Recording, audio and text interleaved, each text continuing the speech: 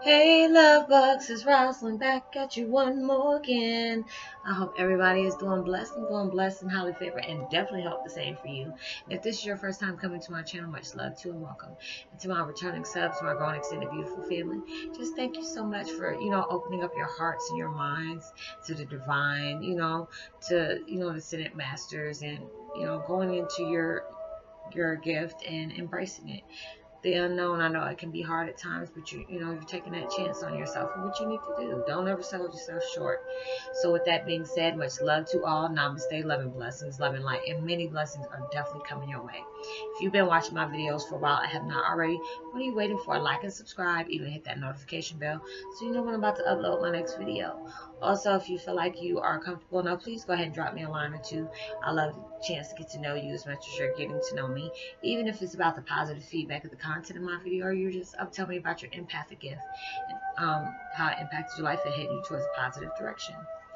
Plus, if you feel like the video has been very informative to you or just gave you good vibes that you would love to share with a loved one or friend, please go ahead and do so. And while you're at it, give me a thumbs up, like, and even share on your social media favorites wherever you see fit. So also, thank you so much for the love and support. I hope you're able to resonate with the content of my video. Today, my video that I'm using, my meditations music that I'm listening to today is 639 hertz. Miracle music, attract, connect, harmonize relationships, and love manifest meditation. And I'll post that link in the description box below. And my video today is about Twin Flame 101 Heyokas that are single. Please listen to this video. Yes, there's a lot. I haven't did one of those before, so it's just like I always, I'll be watching some of these, YouTube videos. They deal with celebrities and stuff like that, and you look at some of the crazy stuff people go through, and they're going through the same thing we go through, but theirs is just more public with it. And I give out like good advice, especially from the things that I've gone through. And I've seen certain situations. I think I can bring up certain celebrities, but if you keep up with some celebrities, you probably catch on who I'm talking about. But, I hate to see somebody going through something, they sell themselves short, because I've been there before. On the side of weakness, you try to do anything and everything for the person you with because you love them. You change your hair, or, you try to accommodate them on certain things. And, sometimes it's just that we put lifetime expectations on seasonal people. And I know y'all probably heard me say that before, but it's true. I've been in situations like that, been in relationships longer than I was supposed to, learning what I can learn from those people. And, sometimes we can go through really hurtful situations and we'll come up and say, oh, I wish I never met this person. Anybody that comes in your life is not by mere chance or accidents or coincidence. No matter what you have experienced in that relationship, whether if it's a casual relationship or it was something serious, you learn things off of people every day, learn things off of people from every experience, and it allows you to grow stronger. You're never supposed to sell yourself short to make somebody else's happy. Your happiness should not be cut short just for somebody to make somebody else's happy. And sometimes we do that as a sign of weakness. And I had to say that to certain celebrities that I really love watching the things that they have out or whatever.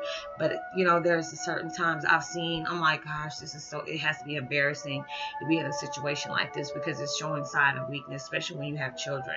And I had to learn that, because it's like, in my situation, and I constantly tell my children, I never want you to be in a situation like me. I want you to learn from my mistakes, and I'm gonna make sure you learn from my mistakes, because I never want to see you go through situations like this. But when we wish, like, oh, I wish I never met him, or I wish I never met her, you always have to look at it like this. When you can be in a very toxic situation, whether it could be a man or a female, because it's not just men, there's toxic females out there too. I've had my toxic ways, because I can say some real hateful stuff and make you forget about your existence, make you probably want to kill me or something like that. But we all been held at fault because we've been hurt. You go through situations, and let your bad experience help you learn to grow, let you become stronger. Sometimes people stay in situations because they feel like they can't find nobody else. Yes, you can.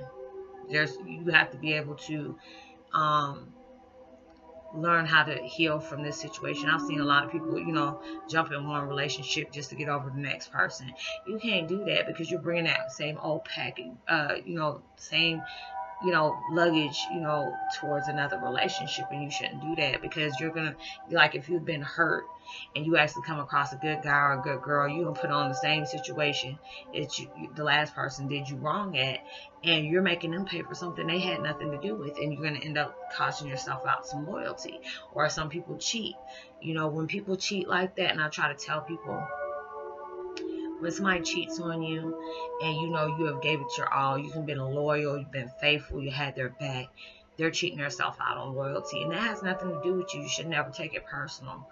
And even though as our human selves, we will take it personal because you like, what did I do? It makes me cry when I hear people like Cardi B say she'll look into the mirror and see his consistency made her flawed, make her look like she was flawed because his inconsistency. That ain't had nothing to do with her. It didn't. It had nothing to do with her. It's just insecurities about somebody else, and it's like, if you've been cheated on, we'll just figure out like, okay, what did I do? Or, if you were doing stuff and they kept on trying to tell you, hey, we need to fix this, we need to fix this, and you never did, then there's a situation you set yourself up for. But, I feel like if it's that time that where you feel like you need to cheat, you need to get out of a relationship, you shouldn't, put something like that on somebody because that's karmatic. You end up getting that mess back. And, I might not get it right now, but you'll, if somebody cheats on you and you knew you did everything you were supposed to do, don't worry, because as soon as they get into a situation and they're going to be in the same boat as you, or loyal, everything is going to happen right back to them, just because people have a weird thing about doing things to people and not thinking that you're gonna end up putting the things you were pushing out to people is gonna come right back on you. So allow the situations, whether if it was good or bad, or especially bad, allow that to help you grow. A lot of people are like, I've gone through, friends or whatever. I said, I'm okay with being single. I'm fine. Because some friends will be out there, some family, girl, you need to put yourself out there. No, I'm good. I said, I'm working on me right now. I don't need to complicate my life. When I see other people doing what they doing, that make me glad I'm celibate. It makes me so glad, and I appreciate myself a lot more, because I know if I have my standards on certain people, if I don't have nothing to bring to the table, I ain't trying to step myself up into it. But I know what I want in a relationship, because I told people before, somebody can ask me that years ago and I couldn't honestly tell them what I wanted. I just like the fact of being in a relationship to be in a relationship, and that's not good enough. You need to know exactly what you are looking for in a relationship, because nobody else can't tell you that. And then when that's your response, if they're one of those people that can be narcissistic, because with us being empaths, we attract that. We will attract a narcissistic person anyway, and they will feed into your weakness and they will use it against you. So you have to be able to respect yourself and love yourself enough to know, hey, I'm not going to accept this. I'm not going to deal with that. And you know how to walk away no matter how much it is, because it's going to kill you more to stay around in a situation you don't need to be in. So it's just like with you being a Heyoka, we already know things. We know when people are lying to us. We know when things don't sound right or whatever. But you go through those things. Know your worth. I've also made comments about celebrities and say, oh, I love such and such, but she need to learn her worth, or he need to learn his, because, you trying to make sure, make somebody try to marry them or whatever for the wrong reasons, because you don't want to see them with nobody else while you sitting up here getting played. And it's bad enough it is when you get played, but when you get played and you're a celebrity and that messes all out on social media, it's really not a good thing, because that is embarrassing. You need to learn your worth. Know that, let yourself heal, because I've even seen people I know that I love so dearly, just scared to be by themselves, so they just deal with somebody just so they don't have to be alone. But you're not giving yourself that time to heal. You need to learn yourself, being able to say, okay, what is this situation teach me? What is the lesson I had to get out of that? And it's just like, now, don't sit up here and say, oh, this and this and that, and talk negative about a person. You can just say, okay, I went with this person and they did this and this and that to me. That's just letting me know this is nothing I want in a man, or this is nothing I want in a woman. And, a lot of people are like, oh, well, I'm not going to find this person. I'm not going to be able to, I'm going to be by myself forever. If you're pushing that out to the universe, then that's going to happen. Or, if you're so dead set against the things that you know, you're not pretty enough, or you're not handsome enough, so nobody's not gonna love me for me. You have to be able to see yourself in a better light. You have know that, okay, I might not be dating nobody right now, but this gives me that time to fix myself, learn myself, heal, you know, love myself a lot better, have that self-respect to know that, you know, if somebody mistreats me or they can't give me the respect that I'm giving them, I gotta learn to walk away.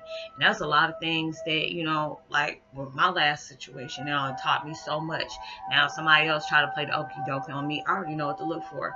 There's time I told my ex, you are such a blessing to me, because it lets me know everything that I do not want in a man, or everything to look for when I know somebody trying to play something on me. Because those situations, you're put in karmatic situations like that for you to be able to learn. So it's just like when you're a Heyoka, or you're just not, you could just be a regular empath, or just a person, and you have went through breakups. That is a hurtful feeling, but that gives you that time to heal. Don't be in a relationship just because you want the fact of being in a relationship, because that's not going to work. You know, a lot of times we try to fill our voids, like our sexual habits. There's a lot of people I know that, you know, have sex just because they're trying to fill a void. And I mean, number one, that's dangerous anyway, because you never know what people are carrying. Number two, you can't fill a void by filling a void. You have to feel that void within yourself. You're never going to find something in somebody else if you're not giving it to yourself first. When you're able to love yourself and know that things are coming for you, then you can be able to do that. Because it's just like with my situation with my twin. It's like anytime I'm, you know, when I, even though he's in the spiritual realm because he passed away, and you know, it's not even on that level, but just the level of love. You know, when I'm hurt, you know, when I'm feeling sad or lonely, I had to stop that. Like, I need to be able to find that within myself. You know, that's what twin flame is for, to show you things that you need to hold yourself on a bar for, you know, be able to know that, hey, I deserve better, I deserve this, I deserve that, I'm not gonna let nobody treat me any kind of way. But you know, if you're single right now, give yourself that time to heal and know yourself, and know what the things you truly need in a relationship to make them work. So much love to you. I hope you're able to resonate with the content of my video. And I will give my shout out to Val Cover. Much love to you. I hope I said your last name right. I apologize if I didn't. And Miss Mickey, much love to you as well. And my little Sophia, I love y'all. So I hope y'all have a blessed day, and I will talk to you later. Know that you are truly blessed, highly loved, and forever favored.